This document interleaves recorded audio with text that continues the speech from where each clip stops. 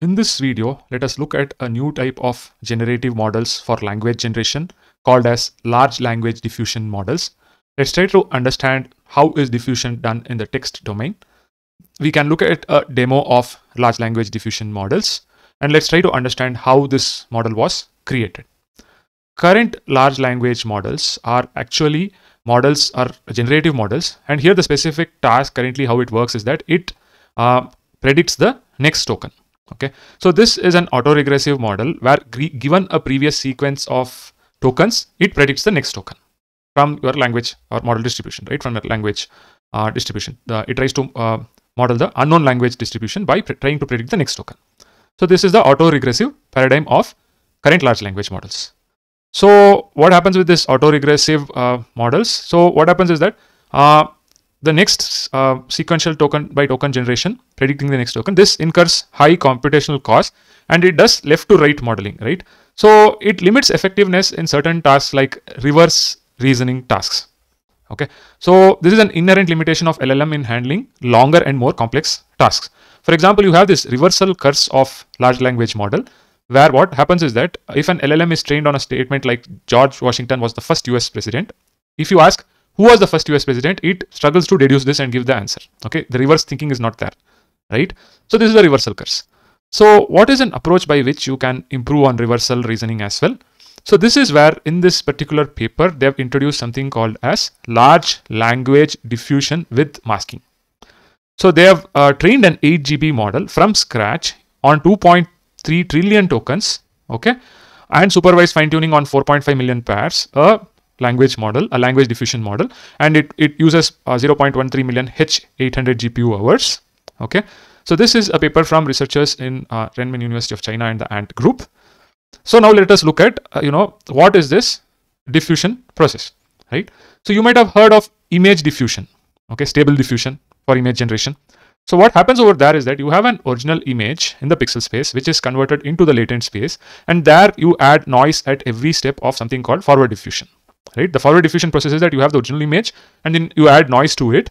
Okay, you add noise through a series of steps, and then you have a reverse diffusion process of removing this noise, whereby it is conditioned on text.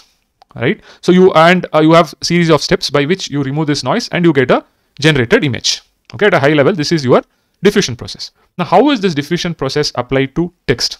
Okay, so what they have done over here is that in the pre-training stage, okay, you have your input text, which is a series of tokens, right? A sequence of tokens. In that sequence of tokens, they mask certain tokens. Okay, they mask certain tokens randomly at a ratio t, which is from 0 to 1. Okay, at some probability ratio t, they mask a set of tokens over here. And in the pre-training, they feed it to a model called as mask predictor. And here it's a transformer model, where this particular transformer model tries to predict the masked tokens. Okay, so this is like adding noise over here, okay, to your input sequence of tokens. Okay, in the diffusion process, this can be considered as adding noise. So this is in the pre-training stage. Okay, and then what happens in supervised fine tuning is you have your input prompt set of tokens, and then you have response also for that prompt. Okay, but in the response, you are going to again mask certain response tokens. Okay, so response tokens may be masked partially, and then the predictor tries to predict these masked tokens over here in supervised fine tuning. Okay, so this is done on a large number of text. That is what they say in this thing, 2.3 trillion tokens. But supervised fine tuning is done on only 4.5 million tokens over here. So now you have trained the model.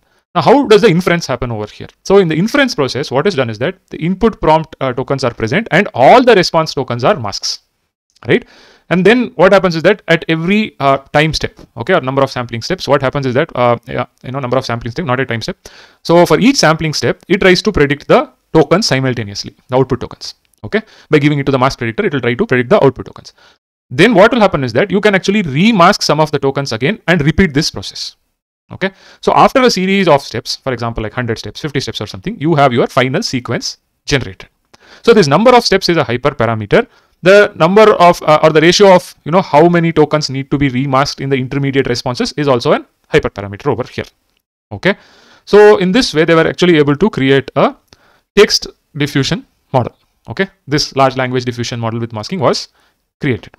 Now, why is this so interesting? So what they're saying is that when they compared this particular model with the Llama 3 8 billion parameter model, okay, an autoregressive model of the similar size, the pre-trained model. They say that the performance of this particular model is much better than Llama 3 on certain tasks, and it is competitive when compared to a Llama 3 8 billion base. Okay. Similarly, our instruction fine-tuned model, also this model gives comparable or better performance on certain benchmarks when compared to Llama 3 8 billion instruct. Okay. That is the interesting thing. The other thing which they said is that this model is also quite scalable, okay, when compared to a autoregressive model.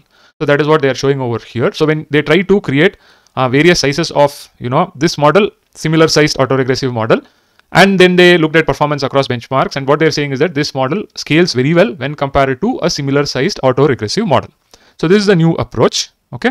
So here as a demo, so when you have an input prompt like explain what artificial intelligence is, if you see over here at every step, it is actually generating some token over here, some of the masked tokens, and then it, what they do is that they mask some other tokens, and after some number of steps, you have your final response which has been generated. Okay, you can look at this interesting demo over here also. So for example, I'll clear the conversation over here. Okay, and I'll say over here is like, how can you help me? How can you help me? Okay, I will send it. So here, if you see over here, and the generation, initially everything is masked in the response, and after some number of steps, it gives like, hello, how can I assist you? Right? Now, if I were to ask again, like, who are you? Right? So then what happens is that it will actually initially have all masks, and after a number of steps, you see I am. Okay, I am a language model, but you have something else also over here, right? So depending upon the number of this thing, so here you have generation settings where you can actually increase the number of denoising steps. So if you were to increase it, it's going to take more time, right? You can increase the output generation length number of tokens as well, right? And you can try again over here. So, okay, I'll ask a question like, what is an SVM, right? So now if you see, it takes much more time over here for generation, and here you can see how it is generating initially all is masked. So you can see over here, it's not doing in a left to right fashion. It is trying to predict all the tokens simultaneously, and then it tries to, remask some of the tokens, and then it keeps generating, this many number of steps over here, the denoising steps. Still, this is the final text which has been generated. And if you look at it, it's quite decent in terms of what is an SVM, right? Over here, the output which has been generated. So you can go try these models. You can try this demo. This model is also available here for you to download and run it locally, provided you have the sufficient amount of memory and GPU and all those stuff. The paper has been released, so you can look at the paper to understand more over here about this approach.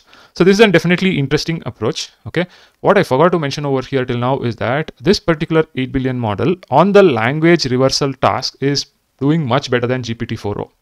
Okay, on this reversal tasks basically. So the poem reversal task, it does much better than GPT-4o. So that is what they're saying over here. And here are all the other benchmark results, right? If you look at this particular poem completion task, this particular model in the reversal task, see, it does much higher than GPT-4o. So this is just the beginning for large language diffusion models. A lot of people would now start researching on this idea, and you would get better models in the future. And maybe these models will become more scalable. They will have better performance when compared to our current large language models. So this is a new paradigm in the large language model space. I hope this video is useful to you. I'll be putting all the links in the description of the video. Do check out. See you in another video.